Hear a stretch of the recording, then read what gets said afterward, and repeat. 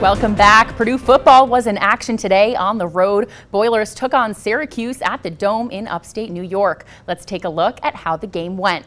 The Dome was loud and packed with Orange fans. The first points of the game would come from a Syracuse field goal. Orange go up 3-0 early. Boilers turn to score. Devin Maccabee runs for a 15-yard touchdown for Purdue, but Mitchell Finneran misses the extra point. Boilers lead 6-3. Second quarter, Finneran makes up for it, scoring a 41-yard field goal. Purdue goes up 9-3 at the half.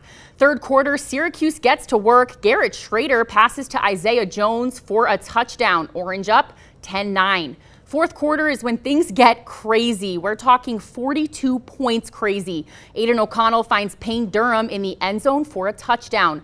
Boilers' two-point conversion attempt is no good, but Purdue still leads 15-10. Moments later, Syracuse would answer, Schrader passing to Oronde Gadsden for 46 yards for a touchdown. The two-point conversion attempt is good, and Syracuse leads 18-15. First turnover of the game happens when the Boilers need the ball most. Syracuse with a pick six. Caleb Okachukwu scores, and the Orange go up 25-15. O'Connell back to work to his buddy Chuck Sizzle, 55 yards for the touchdown. Boilers down by just 3. Purdue takes the lead with under a minute to go. Payne Durham scores this touchdown. Syracuse does not have time on their side, but lots of Purdue penalties lead to a winning touchdown for the Orange.